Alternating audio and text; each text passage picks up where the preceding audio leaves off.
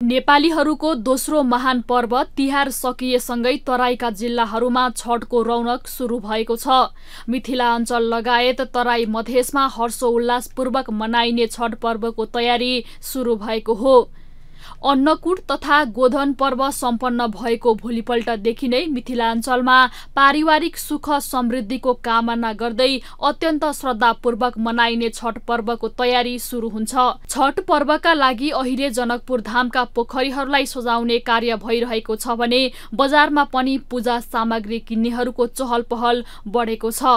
छठ पर्वका लागि बाँसको दौरा सुपाली बनाउन तराईका माली समुदाय अहिले व्यस्त देखिएका छन्। त्यस्तै छठका लागि प्रयोग गरिने माटाका भाँडाकुँडा बनाउनेहरू पनि यति बेला व्यस्त देखिएका छन्।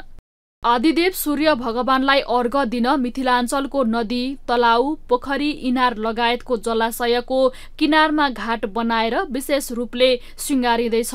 खास गरी जनकपुर धामको धार्मिक तथा ऐतिहासिक पोखरीहरू गंगासागर, धनुषसागर, अङ्गराजसर, दशरथ तलाउ लगायतका पोखरीहरूलाई सजाइँदैछ।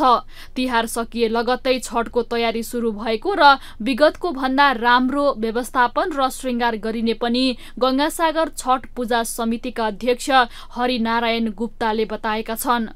धेरै वर्षदेखि गरिआइरहेकोले हाल यस वर्ष 81 मा हामी प्रत्येक साल भन्दा पनि राम्रो सर सजावटदेखि लिएर घाट व्यवस्थापनलाई चाहिँ हामी उपसमितिहरू बनाएर उनीहरूलाई माने जुन यो साल हामी 3 सालसम्म शुल्क 551 रुपियाँ लिने गर्थ्यौँ, तर यो साल चाहिँ मार्का परेको मन्दीहरूलाई ध्यानमा राख्दै संस्थाले चाहिँ त्यसलाई 500 रुपियाँ दिने र त्यसो पनि हामीलाई पहिला पनि निःशुल्कमा पनि कतिले काम राख्छ भने हामी जनकपुर धामको प्रसिद्ध गंगासागर, धनुषसागर तथा अङ्गराजसर पोखरीमा मात्रै 11,000 भन्दा बढी श्रद्धालुहरू छठ पूजा गर्ने गर्दछन्। जनकपुर धामका साथै तराई मधेसका गाउँ गाउँमा रहेका पोखरीहरूलाई समेत छठ पर्वलाई लिएर सरसफाई साथै सजाउने कार्य भइरहेको छ। 2055 सालदेखि नै गुणसेवा कमिटीद्वारा हामी यो छठ पर्वमा पण्डाल, बिजुली, बाजा र विशेष गरेर सरसफाइमा हामी काम गर्दै आइरहेका छौँ।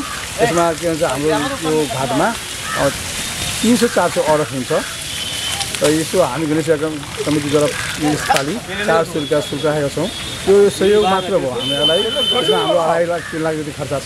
र सबै श्रद्धालु भक्त होइन, तर केही श्रद्धालु भक्त स्वेच्छाले रसिद काट्ने गरेको छ। यसपालि पनि तपाईँको प्रत्येक साल झै मजरिमा कमिटी कदम चौकले 2081 मा आफ्नो तवरले राम्रै व्यवस्थापन गरेका छ। अब सर सजावट हेरिदिनु राख्नु भएको छ हैन। अब हामी नमुनी पनि गर्दैछौँ पुरै व्यवस्थापनको लागि।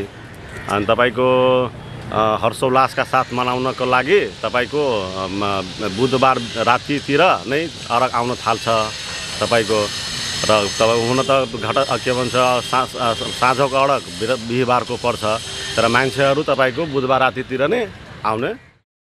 4 दिनसम्म मनाइने छठ पर्वको पहिलो दिन व्रतालुहरू नुहाएर अरबा अरबाइन भोजन गर्ने गर्दछन् भने दोस्रो दिन साँझ प्रसादको रूपमा चामल, सक्खर र दूध मिलाएर बनाएको खीर खाने प्रचलन रहेको छ, जसलाई खरना भनिन्छ।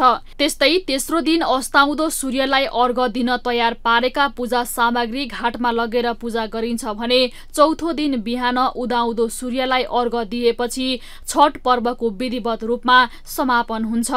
ग्लोबल टेलिभिजनका लागि जुनिसा कोइराला, काठमाडौँ।